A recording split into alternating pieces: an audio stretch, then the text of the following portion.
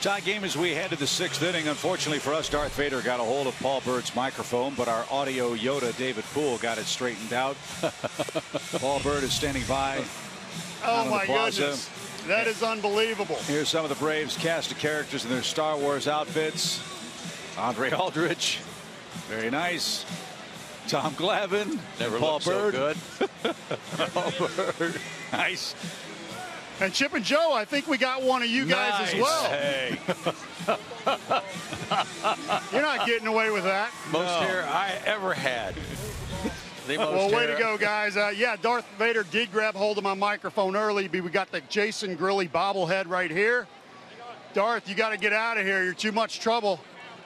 And we got Jason Grilli here. It's a little unusual, but it works. I got Princess Leia, Han Solo right here. The Empire's behind us. We walk over here. How about these costumes? Darth, let me go there, Darth. And then we come over here to Stormtrooper. I've always wondered what a Stormtrooper looks like under that mask. What do we got?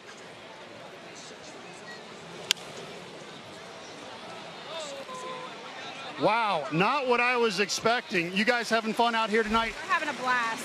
We're having a great time. Thank you for having us. You can't take enough pictures. And are you excited about the Atlanta Braves and these young pitchers? I'm very excited about it. Okay. And we got Darth doing the tomahawk chop. So a lot of fun out here in the plaza, guys. And don't forget about that Jason Grilli bobblehead, which is a little unusual, but gets the job done. Back to you guys. All right, Paul, thanks. That has turned out to be, not just in Atlanta, but all around the big leagues, one of the most popular promotions year after year, week after week. Star Wars night.